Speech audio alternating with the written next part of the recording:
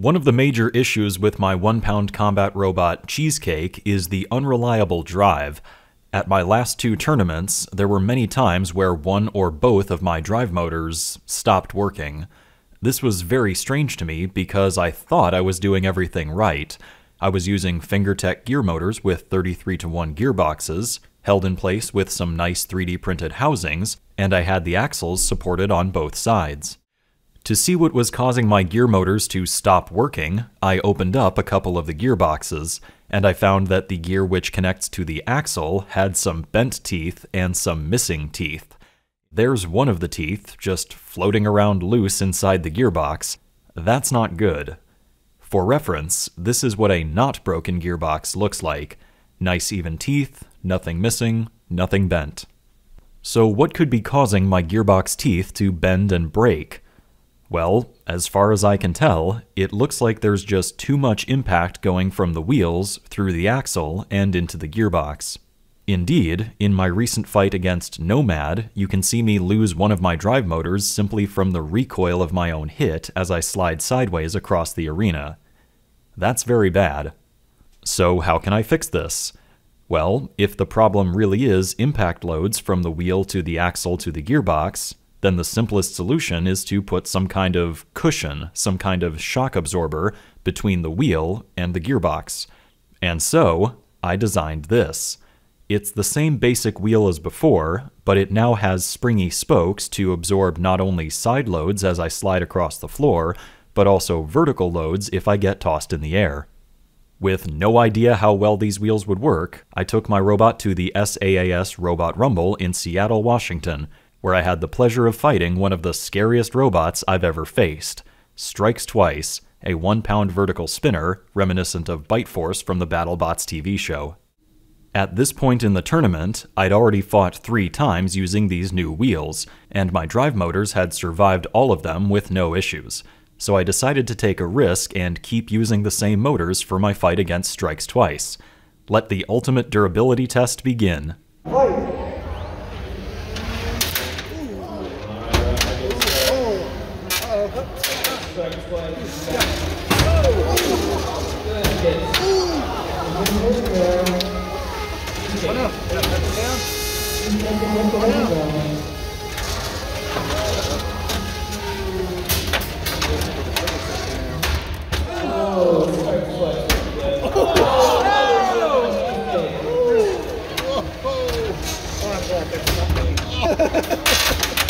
The brutal battle.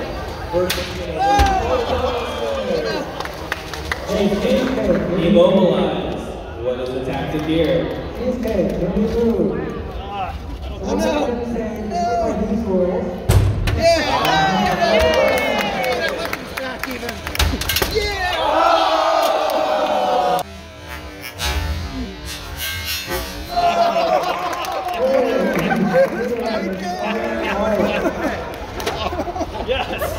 Strikes Twice, winner on this round. Hit too! That was awesome. Okay, well, suffice it to say, Cheesecake is not the kind of robot that benefits from fighting in a small arena with a pit. But Strikes Twice completely steamrolled me anyway, so I can't really complain. The good news is, Cheesecake was still fully functional after that fight. My drive was completely fine, and my weapon still worked despite the brief shutdown during the fight. I'd call that a win for what I set out to prove. And hey, had I not fallen into the pit, I might have actually won, but that'll have to come from better driving. I definitely need to rein in my steering limits and get better at placing my shots. Now, I said that Cheesecake was fully functional after my fight with Strikes Twice, and that is true, but I still took a lot of damage. Strikes Twice chewed up my TPU bumpers, he broke my frame where it supports my wheels, he completely cut through one of the arms holding my weapon, and he introduced me to the ceiling. That is one nasty bot, and that was one spectacular fight. And for the sake of telling the entire story, here are my other 3 fights from this tournament.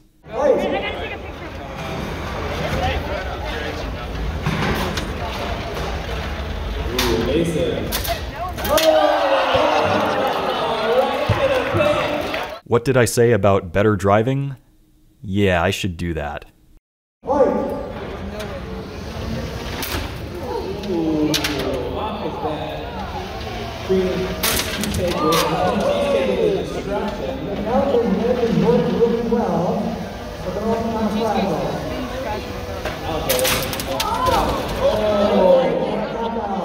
We got a tap out Calico. My opponent in this fight was a plastic Antweight, which was slowly becoming a regular Antweight, but he still had plastic forks, so no mercy. We got a wedge spot speedster against a bomb that has a horizontal spinner. Wedge in the great defense. Slipping over that way. But cannot avoid it. Sparks are fun.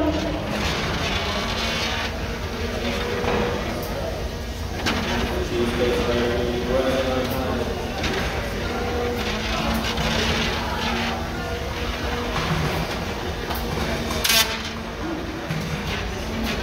Great defense by Cheesecake.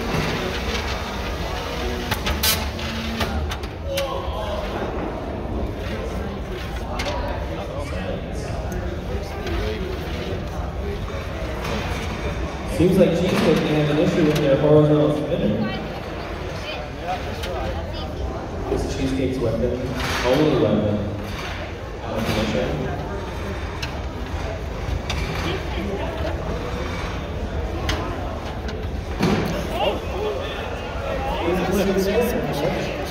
Was he throwing it into the pit?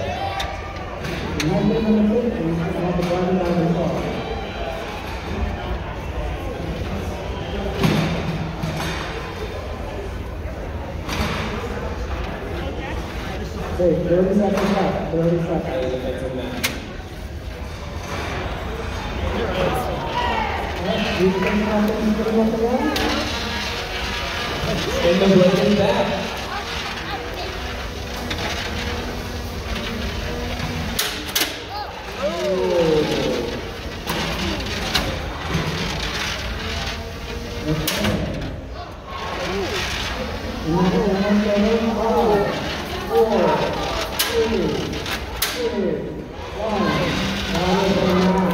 Unfortunately, even though my spinner hits at a noticeable downward angle, it's just not angled enough to bite into low wedges, so this feature of my design is definitely a bust.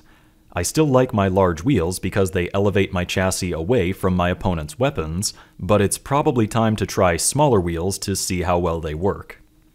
And those were my fights. As I said, my main takeaway is that my drive never died, which makes me really optimistic going forward. Thanks for watching.